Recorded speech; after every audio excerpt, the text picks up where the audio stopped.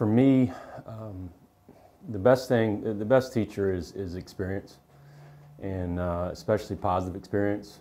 And last year with the guys going to nationals for the first time, and only being together for a couple years now, and finishing third, and then we come into the fall. We had a solid fall this fall season, and we're currently ranked second in the nation in both polls. So, that kind of experience, I don't think you can manufacture that in any way. Obviously, each individual player has things that they're working on to help their consistency, and it's one of those things that as a golfer, you're always doing that. That doesn't change whether you're in college or out of college. So, I feel so happy with where we're at and just what these guys have done.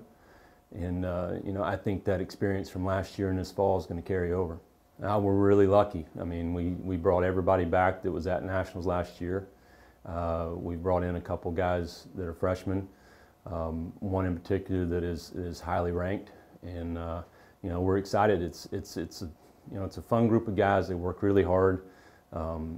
They've come so far, and I just really look forward to seeing how far they go this spring.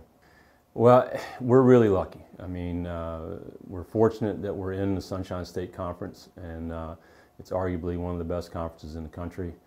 And we're very fortunate in the fact that we get invitations to some of the best tournaments in the country, and that our strength of schedule is actually one of the best there is for Division II. And we're lucky we get those invitations. So every time we tee it up, it's a good field. It's a strong field.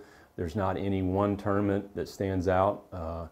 There's obviously tournaments that there's golf courses that I like personally, but as far as the strength of field and who we're playing, we're playing good teams every week. And with the fact that this conference has won 4 of the last 5 national championships, every time we tee it up, we're going to play a strong field and strong teams.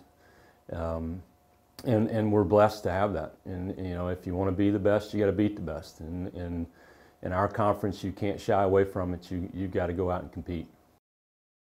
I think from last year, our biggest is just eliminating the mental mistakes that lead to the big numbers, becoming more consistent in their daily practices. But back to the mental aspect of it, it's big on just avoiding the costly mistakes that lead to the big numbers. I think obviously junior Marie Coors is she's been a leader for us for 3 years, and I expect the same this spring. Amanda Jacobson's a great player. She was a mid-year transfer for us last year. She had a great fall campaign. And I think the biggest addition will be Sabrina Rumba from Fleming Island High School. She's a mid-year transfer from Jacksonville University who will be a great addition for us. I think the girls are most looking forward to playing the tournament out in Hattiesburg, Mississippi for Southern Miss. It's a Division I event, so it's nice to play those big-time events and play against the best competition there is. At the end of the day, our region, our conference is the best in the nation, so week in, week out, we tee it up against the best.